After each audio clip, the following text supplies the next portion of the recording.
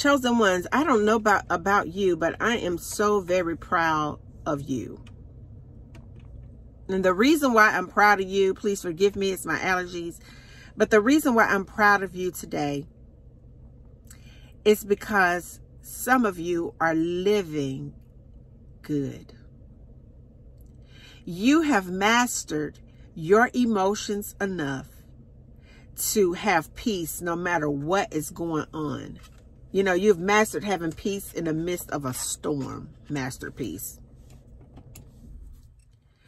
I mean, and whatever life has thrown at you, you have been able to hold steady in that state.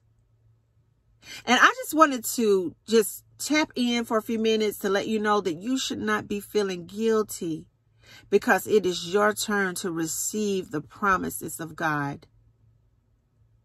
You know, we are in a situation where we are experiencing inflation, but you are still very blessed. All of your needs are met. You have an abundance to where you can really go out and help someone else. That's how good you've got it going on, chosen ones.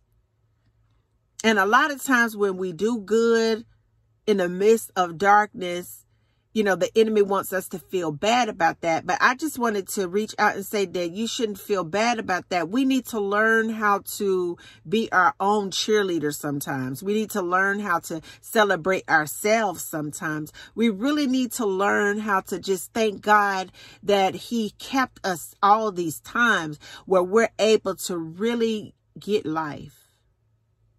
Because I'm telling you, life is a classroom. And chosen ones, some of you have mastered certain parts of life to where whenever things happen in it, you're able to just be steady.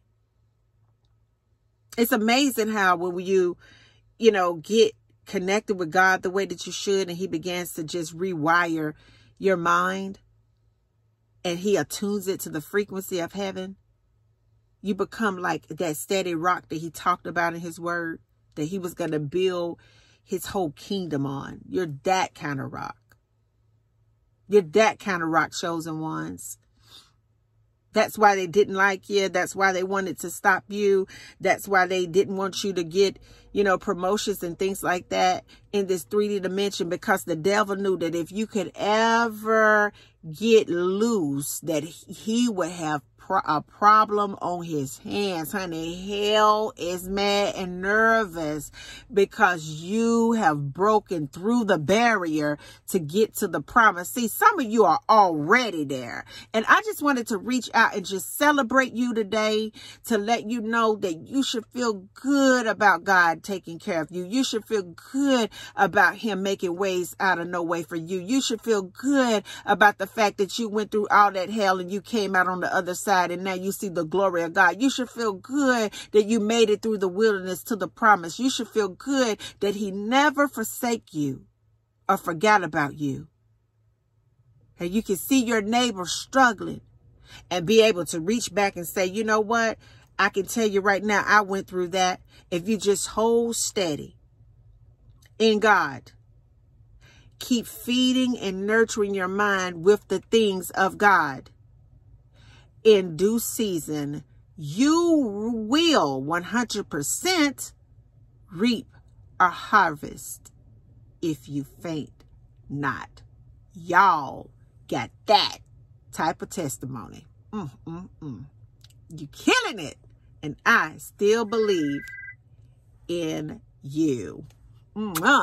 Peace. Bye now. I love you.